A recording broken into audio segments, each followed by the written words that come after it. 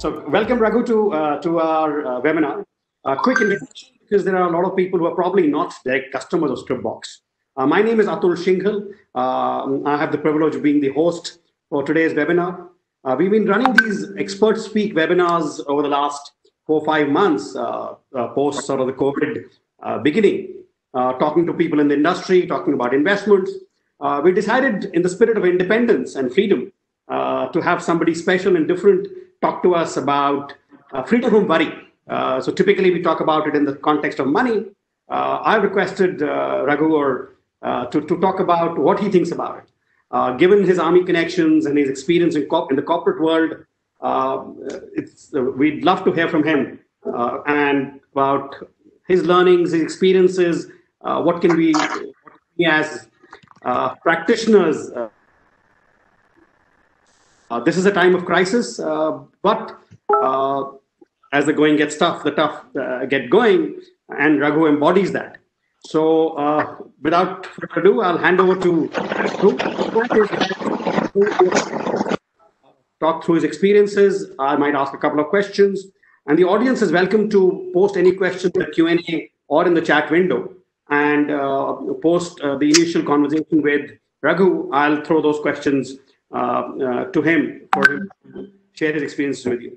Thank you very much, and I'll talk a little bit about Scripbox during the course of the presentation. Thank you very much. All over to you, Raghu. Thanks a ton, Atul. Thank you for this opportunity. Firstly, I want to tell all the listeners that in the spirit of a crisis, we were originally planning to do a presentation that you would have seen a PPT on, and I would have been speaking. But because of the heavy rains in Bombay and because of a couple of other issues during the tech check, we realized that if we use the presentation, it's going to slow down for everybody. So I'm going to use the presentation more as a reminder for myself and just talk on those points which are there in the presentation. So let me begin by first, acknowledging that all of us, regardless of which sphere of profession we are in, where we are working, we are all afraid. We are all afraid of a crisis. And matter of fact, fear is not such a bad thing. Incredibly, fear, I've always considered, not just me, but philosophically, fear is actually a gift. Now, the reason for that, Atul, if you just put yourself in mute, but because I'm getting a loop back from you. Yeah, there is that. All right. So, if you look at the evolution of human beings, and you say that when you study prehistoric history and you see how human beings evolved over a period of time, we evolved, as you're aware, from the Darwinian theory, we have evolved, our brains have evolved generation after generation. Every feature that allowed us, or our ancestors, great ancestors, to survive was a feature that was promoted, and every feature in our genetic sort of making, which was detrimental to us, was weaned away. So let me give you a very anecdotal example. Let's say during evolution, there were 2 tribes. I'm simplifying it, of course. But let's say there was tribe 1, which was a very brave tribe, consisted of very brave people. When they would see a saber-tooth tiger or a mammoth, they would, decide to attack it by themselves. Or, for example, if they saw a big crevice, they would run up to the crevice and hope to jump across. Or they would see a bright red fruit and they would eat that, even if they've never seen it before. And let's say there is another tribe which is actually much more afraid. And now this tribe does not, when it sees a mammoth, the person realizes that I can't take on this mammoth by myself. I need to go back, get more help, and then come back again. Or if they see a crevice, they would say, I'd rather walk down and come up to the other side. Similarly, if they saw a very bright red fruit, which they've never seen in their life before, they would prefer not to bite into it and prefer to give it to an animal to see what would happen. So very, very cautious tribe. So there is a tribe A, which is a fearless tribe, and there is a tribe B, which is a cautious tribe. Whose descendants do you think we all are? Tribe A or tribe B? Tribe B, tribe A did not have descendants. They all died. So when you look at evolution, the fear that we feel is actually a gift. And let me explain this to you in another way. When born, there are 3 primal emotions that all human beings have hardwired into them. And matter of fact, not just human beings, every living creature. If a creature is living today, it has 3 hardwired emotions sort of welded into the genetic DNA. The first is, of course, hunger, because without food, you cannot. The baby, when it is born, the first thing it seeks is food. The second is fear. Because it is fear that keeps us away from danger. So if you look at the evolution of our brain, the human brain has evolved into what is called 3 different parts. Of course, I'm oversimplifying everything over here. So if there are any, medical people listening to it, don't criticize me on this. I'm making it very, very simple. The first brain is called the reptilian brain. It's called the reptilian brain because we share it with reptiles. And if you want to know where it is in your head, if you made a fist like this, and if this was your brain, this is where the reptilian brain would be. The reptilian brain is the one that handles all the functions like breathing, eating. If I were to throw something at you, you would immediately move out of the way. This is all being done by the reptilian brain. The middle brain, which evolved much later, is much more to do with emotions, likes, dislikes. It gives us the feeling of love, the feeling of affection, the feeling of ownership. It all comes from the midbrain.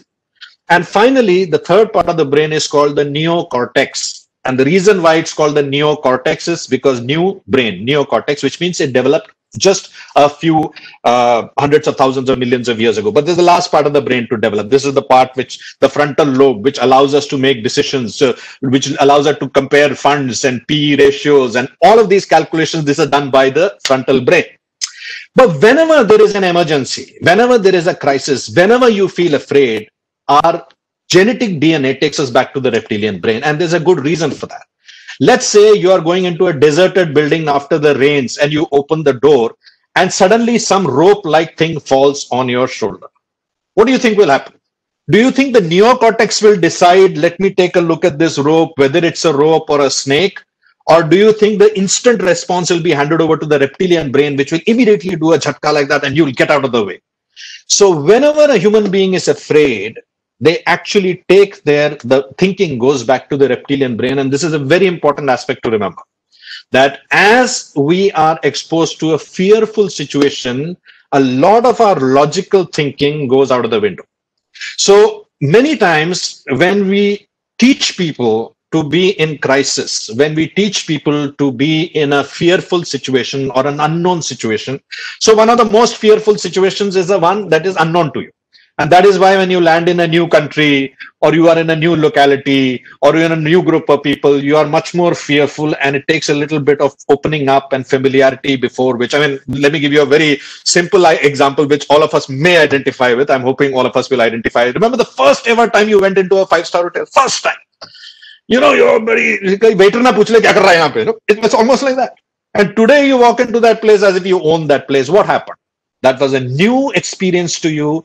And when it became familiar, it became okay. So the unfamiliar is always something that we are afraid of.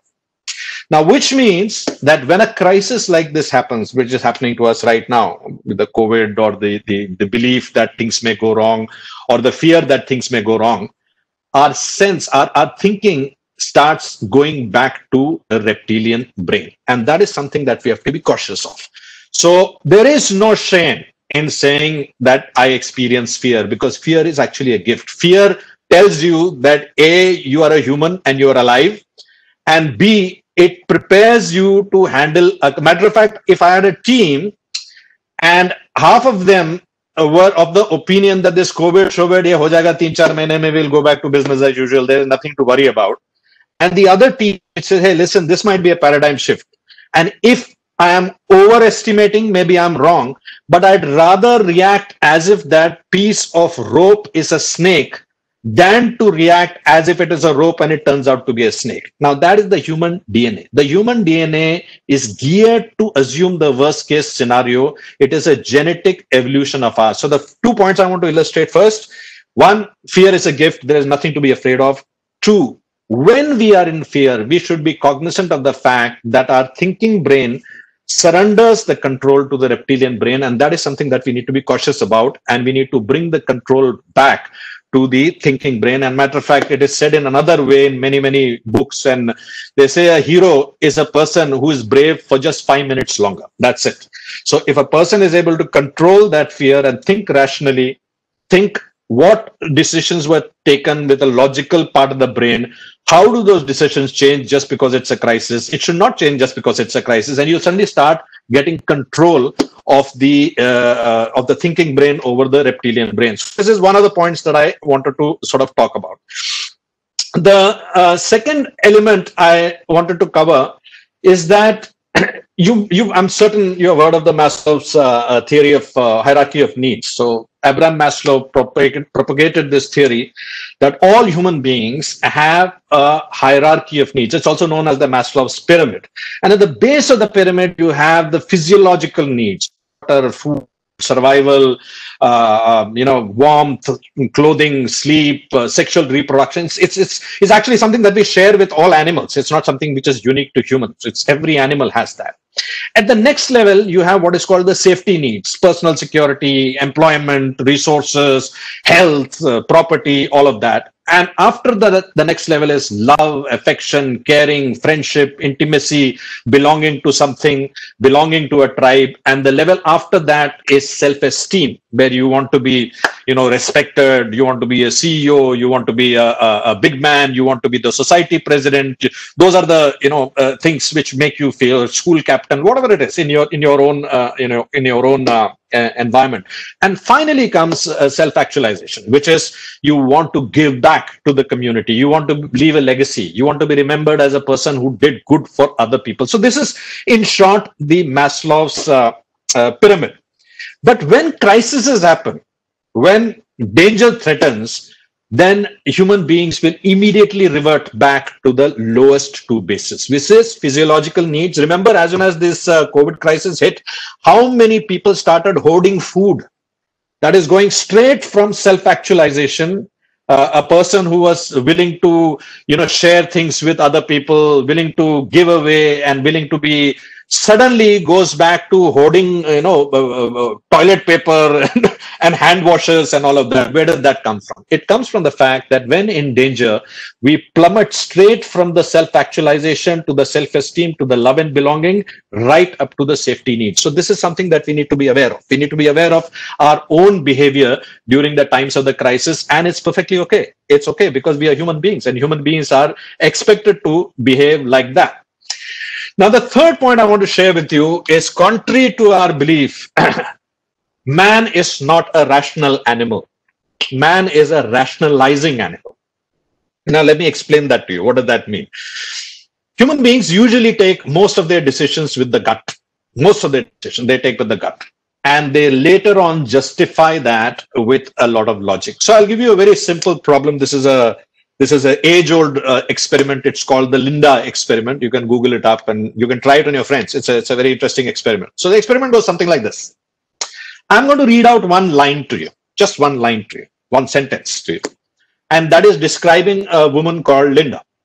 And after describing that person, I'm going to ask you a question. And you just have to answer that question based on the sentence that I've just asked you. So let me read out that sentence for you. So here's how it goes. Listen carefully. Linda is a 31 years old, single, outspoken, and very bright woman. She majored in philosophy. As a student, she was deeply concerned with issues of discrimination and social justice, and also participated in anti-nuclear demonstrations. I'll read that again. Linda is 31 years old, single, outspoken, and very bright. She majored in philosophy. As a student, she was deeply concerned with issues of discrimination and social justice, and also participated in an anti-nuclear demonstrations. Question is, which is more probable? A, Linda is a bank teller. Linda is a bank teller. And B, Linda is a bank teller and is active in the feminist movement. So the first option is that Linda is a bank teller, and the second option is Linda is a bank teller and is active in the feminist movement. Now, when you ask this question of people, by and large, most of the people feel that Linda is not just a bank teller and is also active in the feminist movement. But remember the question. The question is, which is more probable, A or B? Now, the sentence B actually contains the sentence A. Sentence B says that Linda is a bank teller and is active in the feminist movement. So the chances of sentence B happening are definitely lower than the chances of sentence A. But the human mind doesn't think logically. The human mind immediately makes up an image, makes up a narrative, and says, with this additional information, although it seems illogical, I would still go for an illogical and an irrational decision. And that's all. That's okay too. There is nothing to be, sort of ashamed about it, because a human brain actually, maybe some other day we'll discuss it in detail. We actually have more than 24, 25 different biases. I'm just going to read out a few of them. So firstly is the availability heuristic bias, which all of us are familiar with right now. Availability heuristic is something that is very, very obvious in these days when we are constantly, our mind is plagued with COVID casualties. People are dying of COVID. People are dying. 600 people died. Do you know that every day in India, more people die of hunger than tuberculosis, AIDS, and many of the diabetes, many of the diseases put together? Now, the world is looking for an antidote or a vaccine for COVID, and more people die in emerging countries of hunger every day than all the diseases put together. And for hunger, there is a vaccine. It's called food. But we don't look at that space. What we look at is wherever there is much more availability of information, and we start believing, giving it much more weightage than what the numbers actually warrant. Similarly, I'll give you a couple of other examples. One example I wanted to give you, because it comes from the financial industry, and this is a bias called the outcome bias. The outcome bias is you don't care about the methodology so long as the outcome is correct. So in case, let's say you follow some process by which you do an analysis of distribution of portfolios, looking at your needs, and after all of that analysis, you arrive at buying a certain set of assets. And let's say, sake of argument, the assets lose their value. The outcome bias immediately labels that entire process as a bad process, even though if the process is not bad, the result, the outcome has been bad. Similarly, it also could be the other way around, that you do something which has no process. Maybe you just toss a coin, or you throw a dart, or you go to a fortune teller, and that person gives you an advice which turns out to be true. Our belief in the process gets ratified, regardless of the fact whether the outcome orientation disguises the fact that the process itself may be flawed. So there are many such biases, about 20, 25 such biases. And these biases also are accentuated during a time of fear and during a time when we have consequences. So let me explain this to you with another example. If I asked you to walk on a chalk line, let's say I made a chalk line on a floor, and I asked you to walk on that chalk line, I'm pretty sure that all of us would, sort of balance ourselves and we'd walk on that chalk line. But if that chalk line or a plank of wood was placed on top of two skyscrapers, now suddenly we are very, very afraid. But why should that be? The width of the plank is exactly the same. The width of the rope is exactly the same. If you could walk on a plank on the floor, why can't you walk on the same plank with the same width on top of us? Because the consequences change. And just because the consequences have changed, you start questioning your base decision all over again. And that is why this sense of panic which happens, and Atul and you and I were talking the other day, that whenever people are afraid, they immediately want to gather all the resources that may be spread out physically somewhere else and consolidate it as fast as possible. This is human nature. So we need to be cognizant of how human beings behave when they are under fear, because it drives us. And by the way, this is not just you and me. One of the most famous examples I wanted to quote over here, actually, this is the time I'm missing my slide, was Sir Isaac Newton. Many of you may know or may not know this, that in 1719, there was a major bubble which was called the South Seas bubble. This was another story. It was set up, a venture was set up by a bunch of British lords to float a company. Very famous story. Anyway, long and short of it is, like the tulip bubble, or like several other bubbles that have happened in the past, this one was the South Seas bubble, and they floated this stock, and a gentleman no less than Sir Isaac Newton, he fell for it. He put his entire life savings into it, and the stock shot up. He got out of the stock when he thought that he had made about 7 or 8 times, but the stock continued to shoot up. And Sir Isaac Newton again reinvested in it, did something which happens every day in the streets, in the Lal Street. Every day it happens. He again reinvested while the stock was at the top, and he lost his entire life savings in the stock in the South Sea bubble. So much so that he is very famously quoted to have said that I can understand the movements of the heavenly bodies in the cosmos, but I can't understand the way human beings behave when they are in a crisis. And that is absolutely true for. And one other thing we need to remember, the last point I want to talk about, is that when we are faced with an emergency situation, with a fearful situation, emotion takes over logic. And I'll tell you this famous experiment, which I've also done several times with my audiences, and you can do it with your own teams, or even you can try it at home. This was done by a professor called Walter Levin, and he teach physics in a very interesting manner. So what he does is he gets his students to stand under a rope on a pendulum. Think of it as a pendulum of a steel rope, and at the end of which there is an iron ball. It's a big iron ball.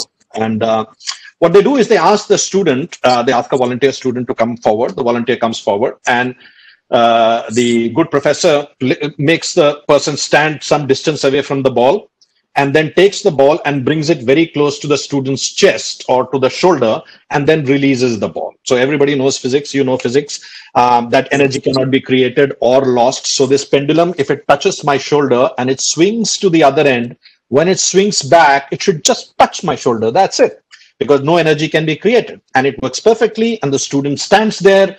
Laws of physics work. The student is absolutely fine. The ball goes away, comes back, and touches his shoulder. No problem. For the second instance of the same experiment, everything is same, exactly the same, except now the professor turns the student and brings the pendulum to the teeth of the student, to the face, and places it there and releases it. Physics is same, everything is same, the ball is same, the pendulum is same, but this time when the pendulum comes back, 99 out of 100 people will move their head away. And why does that happen? It's exactly the same. The calculations are the same. The reasons why you put the money in the stocks are the same. Everything is same. But as soon as you feel something can go wrong, you know nothing can go wrong. Physics tells you that suddenly the pendulum cannot get energy out of somewhere. But that impossible fear also forces an individual to move his head out of the way. So the first aspect I wanted to kind of drill down in this part of my conversation with you is fear is nothing to be ashamed of. Fear is something that is good. And in a crisis, it's nice to have a light edge of fear. Matter of fact, you mentioned the army days, and you know, brother is Atul in the army. You can check with most of the people who have been in combat, and they'll tell you that when they are in combat, there is that nice, I wouldn't say nice, but there is that edge that you have in your stomach. Your heart is beating slightly faster than normal. Your senses are much more heightened. Everything seems to be moving much slower than what it moves normally, because you're in a heightened state of fear, and that is good. It is not bad. However, the flip side to that is we must also know that fear at times forces us to take, without our knowledge, it compels us to take decisions which are contrary to what rational minds should do, which is contrary to what the smart thing to do is. And since we were talking about the investments and assets and all of that, I very often, and I don't know much about finance, you're aware of it, but I very often ask people that if the base parameters have not changed, why should your decision change? Just because some elements of the environment have changed. And even as a complete novice on the stock market investments, I am aware that it is only during these times that opportunities really arise. And one of the best examples that I can give for this, in some senses, I don't know how many of us know this, that ironically, the Chinese word for danger or crisis and opportunity, the symbol is exactly the same. So, and I think there is a lesson there. There is a lesson there because in the last 3 months, of course, many interesting things have happened. But I just want to point out 2 things which will probably. So in the last 3 months, a company called Zoom, which most of us had never ever heard about. I had not heard about Zoom. I'd heard about Cisco telepresence. I'd heard about Skype and some of the other tools. Zoom I'd never heard about. Zoom's valuation has increased more than the 7 top airlines of the world. Zoom is now worth more than 7 of the largest airlines in the world. Check it out. And WeWork, the very big co-working sharing company, which you saw, just before COVID and springing up in every town, every place, it dropped from an $8 billion valuation to less than $3 billion in a matter of 3 months. So this is the way the world is changing. So when the world changes like this, that's the time opportunities actually arise. And opportunities are not just for sort of making money, but opportunities which many people would have never thought of. Behaviors will change. Customer behaviors will change forever. Customers who were wary of online shopping, not because of credit card, they just said, yeah, how can I buy a shirt without trying it on? Are suddenly buying shirts saying, I could order 6, keep 1, send back 5. Now, this behavior change is unlikely to go back just because COVID goes away or a vaccine is invented. A lot of changes. And in a way, Atul, you know this as well. And I think many of our listeners know this, that many of these changes were going to happen anyway. COVID just fast forwarded it to us. There is threat. Automation was happening. Artificial intelligence was happening. A lot of the work was being shifted out. Low value work was being shifted out to machines. That was happening. We were very clearly seeing headcount being cut in organizations. So a lot of these things were already happening. It's not like COVID came and did something that was completely, of course, it accelerated the process and it made it what would have normally taken maybe about 3 to 5 years. It made it happen in about 3 to 5 months. But these changes were due to happen. So in many ways, our way of thinking, our way of leading, our way of living life needed to change as well. And sort of COVID made it happen. Thanks, Raghu. So, I mean, I don't know if you how you manage so much content at such pace. I think even the listeners are struggling to catch a breath, leave alone assimilate all that you've said. But every point is absolutely valid. So, not for the sake of drawing a parallel, but to our customers, we always say, yes, have fear, because fear and greed are the 2 key drivers of markets. But follow process. I mean, don't be outcome driven, because that standard question, "Kitna deti hai?" is the wrong answer. The idea is just follow process, and without plugging Scriptbox too much, we are just believers in process. Like Raghu said, I come from an army background. My father, General Shinghal, God bless his soul, my elder brother who's in the army and is Raghu's friend, we've always sort of said, just be disciplined about process, and we believe that in Scriptbox. So to our customers and to people who are listeners, from our perspective, Captain Raghu has said that fear is a good thing, but don't let it influence what you do. Don't get in suddenly, don't get out of markets, stay the while. And yeah, if you have questions, ask us. So Raghu, I'll pass it back on to you. Somebody asked a question, is it possible to live without bias? So no, not at all. So, no, so it's not possible to live without bias. It's not possible to live without fear, but you should be cognizant of both. So just like when you become I'll give you my favorite example of fear. And I think this example will help all of us for things other than COVID also. Most of us are afraid of public speaking. You would have realized that when you're asked to speak, and so maybe you're sitting in a dinner table and telling your friends about something, and suddenly someone says, why don't you stand up and tell the whole hall, and you freeze, right? You would experience that. Most of us would have experienced that in front of a large audience, we suddenly become afraid. Matter of fact, the fear of public speaking is supposed to be the #1 fear of many, many human beings. #2 fear is death. So think about the irony. You would rather be the person inside the coffin than the one reading the eulogy of that person inside the coffin. That's the irony of fear.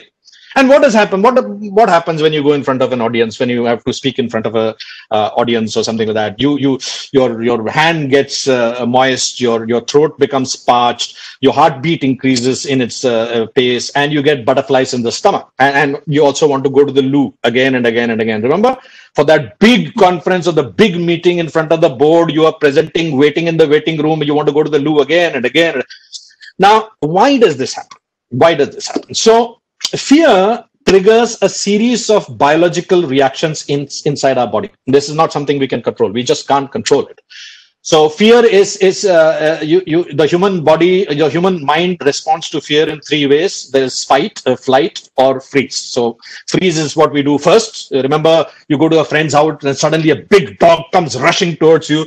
You become statue. You don't move around and you become statue straight away like that, because that is your prehistoric brain telling you that when a predator is approaching you, be still, don't move around. We also learned it in school that whenever the teacher is looking very angrily about who's done it and all, you don't even meet the gaze. You put your eyes down, because you know that the moment I meet the gaze, the predator will seek me out. So that is freeze.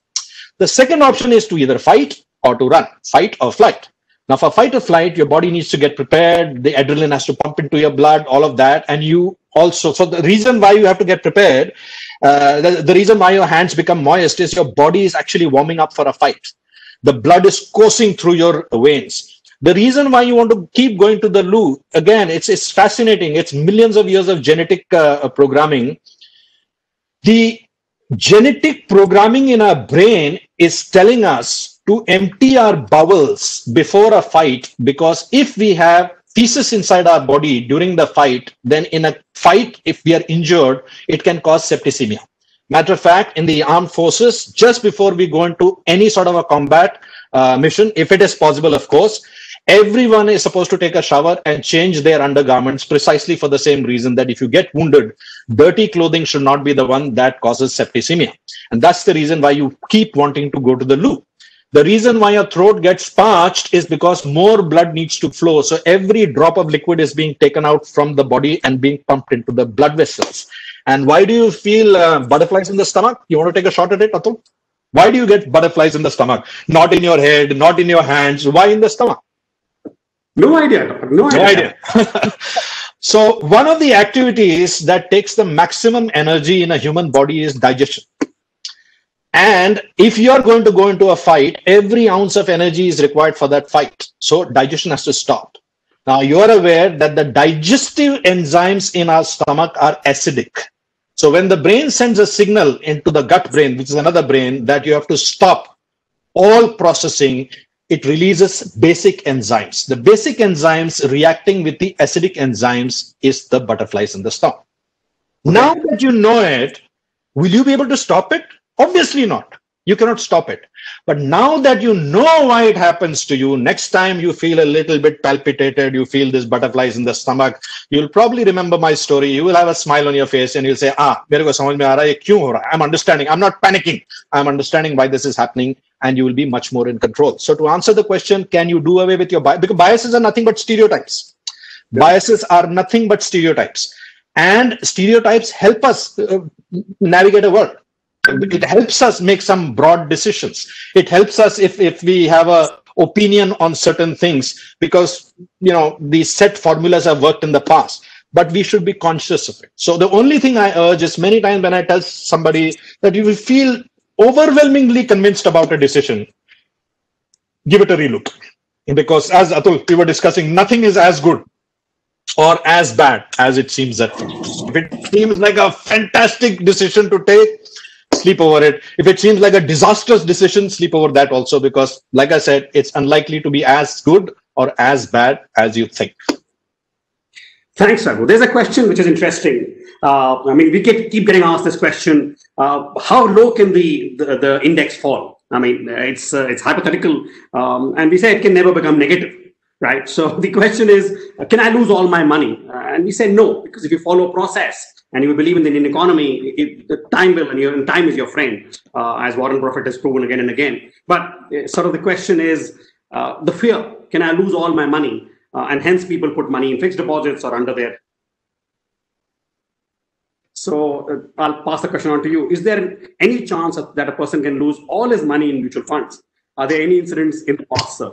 You're asking a soldier about money. I think sometimes we need to take a macro look at life. And I think it'll help a lot if we take a macro look at life. One of the lessons that COVID should leave us with is the fact that life is very fragile. And life is very, very, life can turn anytime. So in many ways, maybe we need to take a relook at wealth. What do we call wealth? What is wealth? To me, a definition of wealth that I like very much is wealth is what you have left after all your money is gone. After you lost all your money, what you have got left is wealth. So if you have 20 friends whom you can reach out to and say, you know what, I'm in trouble, and you can regenerate your if you have skills that can help you move from one profession to another, if you have goodwill that will stand you in good stead, if you have a set of relatives, if you have a set of relationships which will allow you to pass through that crisis stage, to my mind, that is real wealth. The other wealth, Isaac Newton has also lost it. That brilliant man also has lost it. But he didn't lose his intellect. He didn't lose his, and his legend, his legacy is not that he invested in South China Sea and lost his stocks. His legacy is he changed the way we think about the universe and all of that. So I would urge people who think about money as being the only component of wealth to redefine it. And yes, you can lose all your money in a mutual fund. You cannot lose your skill in a mutual fund. You cannot lose your relationships in a mutual fund. You cannot lose the goodwill in a mutual fund, unless, of course, you are a mutual fund advisor, in which case you will lose a lot of goodwill. Thanks a lot. That is such a fantastic. The point I'd like to add on that is that it's unlikely, I mean, to be realistic, if you've invested well, you followed process, it's unlikely that in the long term, you will lose all your money in mutual funds. Like we are currently running a series called Freedom from Worry, which is what we're now talking about, that you focus on stuff you learned in the crisis period. Some people have picked up cooking, some people have learned to play the guitar, some people have taken up reading, more motivational speakers. Leave the rest to us. This is our job. We do this for a living. We're reasonably confident that we can manage this well. So yeah, to come back to the question, sort of one question straight to you, Raghu. What do you do to look so energetic? Well, I'm not looking. It's all the lighting and the Botox, I guess. And a question slightly aside. I mean, obviously you're a public speaker and a public figure. Tell us any anecdotes over the last 3 months, 4 months. How have you kept yourself busy? And a little bit more about yourself, Raghu.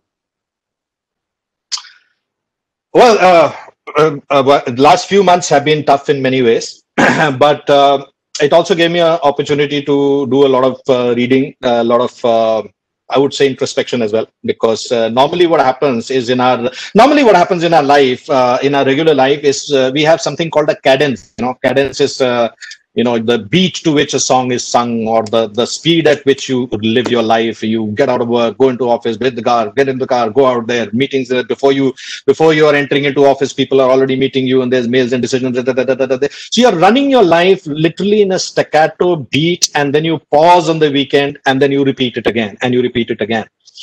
A phase like this, a compelled absistence from your normal routine, allows you to take a relook at what you're doing, and allows you to ask yourself the basic fundamental questions that, is this, I know I've been doing it out of habit, but is it something that I need to continue to do? Is it something that, so I think these pauses give us that time. They give us that time. And it was fascinating, because today, before this webinar, by the way, I sent this link to many of my friends, and I did not know there was a password, so all of them must be cursing me right now. But one of them called me up before that, and he's a gentleman who's retired from the civil services about 10 years ago, 10, 12 years ago. So he must be easily about 70 plus.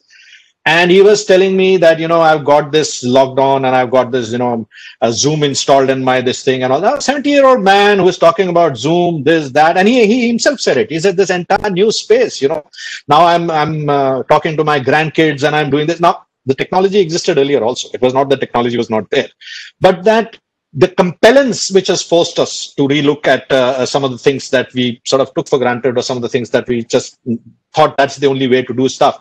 I think this opportunity of 5 months has given me personally a little bit of sort of a reboot on the whack on the right side of the head to relook at it from that perspective. I also believe, this is my personal belief, that a lot of leadership styles will have to change as we go ahead. And there are 2-3 reasons for it. And I wanted to talk about it in a different forum, but I think this is important to stress over here.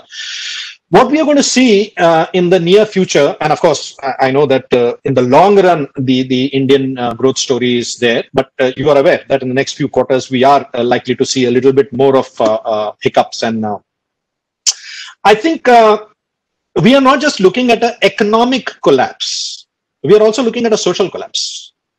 We are also looking at masses and masses of our employees, of our colleagues who will shift from being what is called a proletariat to a precariat.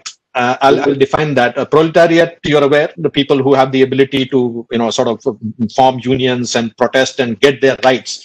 To a precariat. Precariat is a word which is a combination of precarious and proletariat. So it conveys those masses of people whose jobs are literally on a day-to-day basis, who don't know whether they'll have a job tomorrow, who don't know whether they'll live in that uncertainty. They will live in a very, very high degree of uncertainty. I was actually just talking to a company before this session began. It's an MNC, which very proudly told me that there is no question, we are not laying off anybody. Now, that HR leader who told me this, he probably has the authority to say that for this month. He doesn't know whether he himself will have a job next month. Now, in that kind of an environment, sort of a social need to reconnect, we have to really look at it. And I think this 5-6 months has also emphasized the importance of relooking at the cadence of our life, relooking at whether we should be looking at only economic value or should we be looking at social value. Also, one of happened, I think, which is a fantastic thing, not just for the Indian, but especially for the Indian environment, is that mental health, which used to be taboo, and it's ironic it used to be taboo because 1 in 4 people in India, depending on the age demography, between 1 in 4 and 1 in 6 people are suffering from a mental health issue. And it has always been considered to be a taboo issue. And now suddenly it has come out into the open. And I think that's something that's brilliant because this has been an issue which has been pressing the average Indian office goer for the last 2 decades almost. This fear of uncertainty, this appraisal every year, this not knowing, competing in a rat race, all of these things have been applying pressure over a period of time.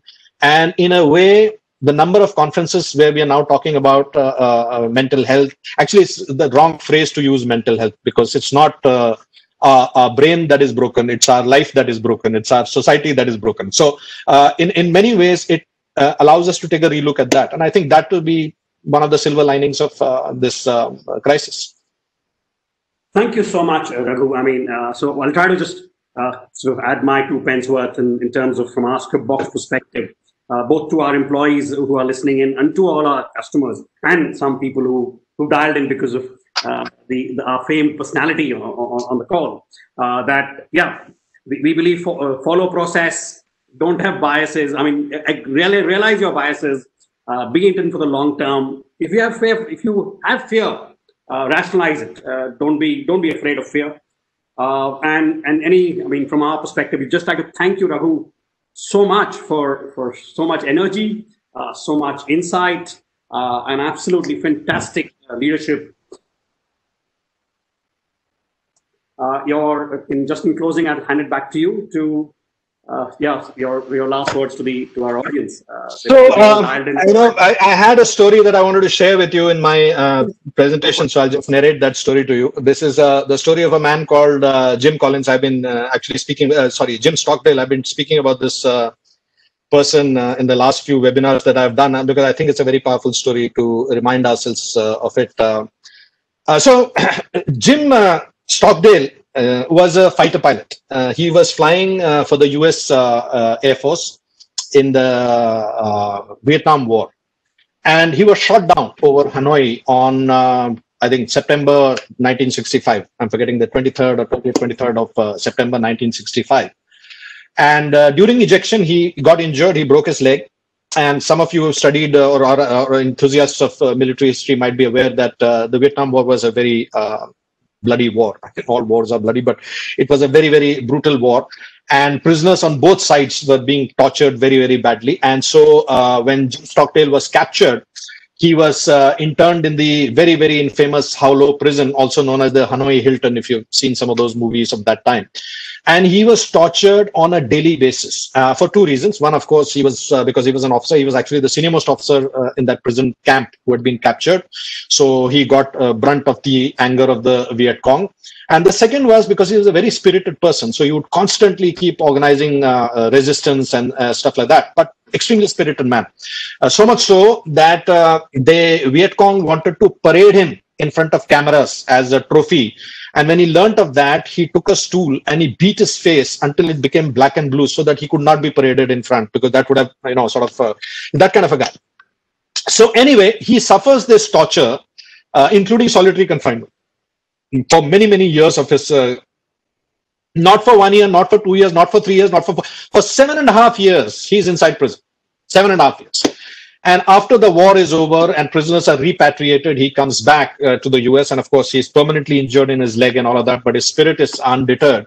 And another Jim, another very famous Jim, James Collins, interviewed him for a book called Good to Great, which I'm sure you would have read that book. If you haven't, you should read it. In which James Collins asks James Stockdale, tell me something, how is it that you were able to survive that ordeal, not even knowing that there is an end to it? So if you're incarcerated in prison for 10 years, at least you got a bloody wall on which you can keep drawing the line. Ki, Chalo, 10 saal baad I'll get out of here. There is an end date to my torture. Here, there is no end date. Matter of fact, he's seeing prisoners, his other comrades dying. He's seeing them dying due to a wide variety of issues. So you don't even have an end to this. And it's so easy to give up. So Jim Stockdale said something which was very, very powerful. I'll repeat it later at the end of the story. He said that the fact that I am going to win in the end, on that I had no doubt. And because that's not a belief I could afford to give up. But I would also not shy away from the fact that every day is a struggle and I will have to face the reality of that day through the day and then the next day. So James Collins asked him that, tell me something, tell me the people who didn't make it. And he says, very easy. The people who didn't make it were the ones who were thinking that I'll get out of here by Christmas, and Christmas came and went and they were still there. They thought, okay, now I'll get out by New Year's. New Year's came, they were still there. Easter came, still there. And Thanksgiving. So eventually the next Christmas came and this cycle continued and they died of a broken heart. So Jim Stockdale made this statement, which I want to read out to you. And by the way, Jim Stockdale went on to become, he almost became the Vice President of the United States. He was the running mate of Ross Perot in 1992. And so, of course, he read. So what he said is this, it's known as the Stockdale paradox.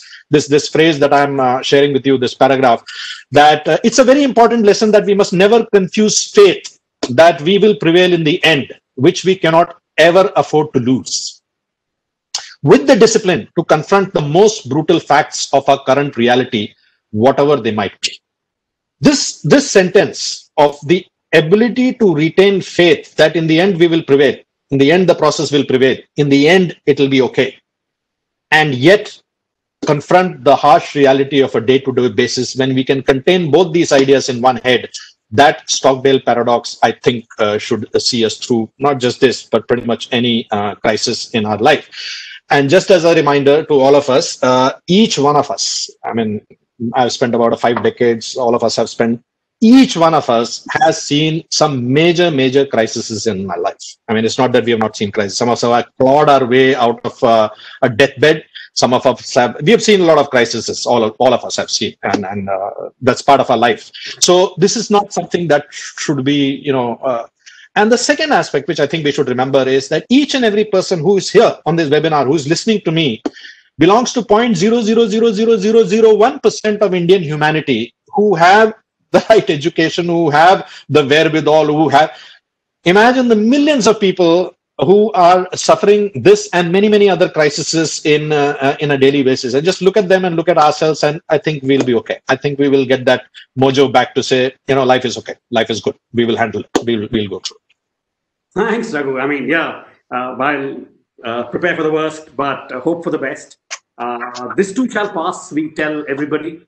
Believe in the long-term story in India. India will grow. And if you're invested in India, it will continue to be a beautiful story over the next 5, 10, 15, 20 years. Us to do. And and we should be thankful and grateful for the privilege we have. So thank you very much, Raghu. Thanks, for everything, Atul. for taking time out. It's been a privilege for us, and hope to catch you again sometime We'll do that. for We'll do that. follow-up. And thank you to the audience for taking time out. There's a small survey at the end of this. Kindly do fill it up. It teaches us what we do. And thanks once again on behalf of Scripbox. Have a lovely weekend and be free from worry as far as possible. And a great Independence Day. Jai Hind. Jai Hind. Jai Hind.